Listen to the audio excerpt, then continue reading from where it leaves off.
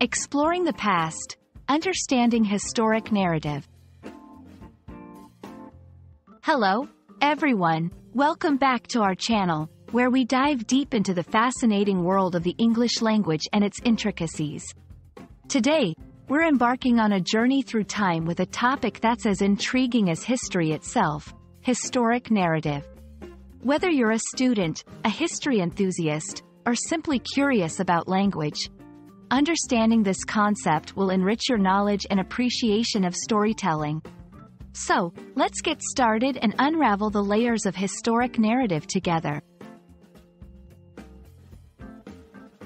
At its core, a historic narrative is a story or account of events, experiences, and people from the past.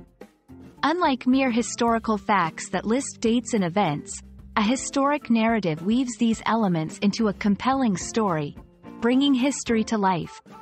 It's about connecting the dots between different events, understanding the causes and effects, and exploring the human experiences behind historical developments. In essence, historic narratives give us a glimpse into how people lived, thought, and felt during different periods in history. They can take various forms, including books, documentaries, and even oral traditions passed down through generations.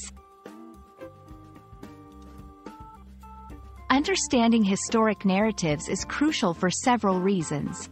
Cultural insight. They offer deep insights into the customs, values, and beliefs of societies from the past. Learning from history. By studying the successes and failures of the past, we can learn valuable lessons for the present and future.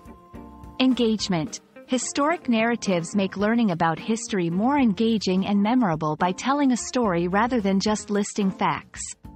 Empathy and understanding. They help us develop empathy by putting us in the shoes of people from different times and cultures. In short, historic narratives are not just about knowing what happened in the past but about understanding the human experience through time. To bring the concept closer to home, let's look at some examples. Biographies of historical figures like Nelson Mandela or Marie Curie can be considered historic narratives because they detail their lives and impacts within their historical context.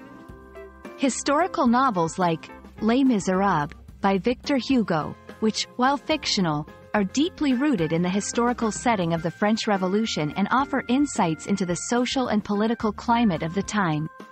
Documentaries and films based on historical events also fall under this category, as they attempt to reconstruct and narrate history in a way that is both informative and engaging.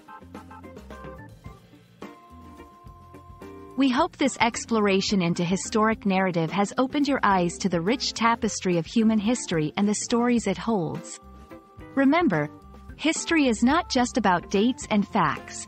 It's about the stories of people, their lives, dreams, and challenges.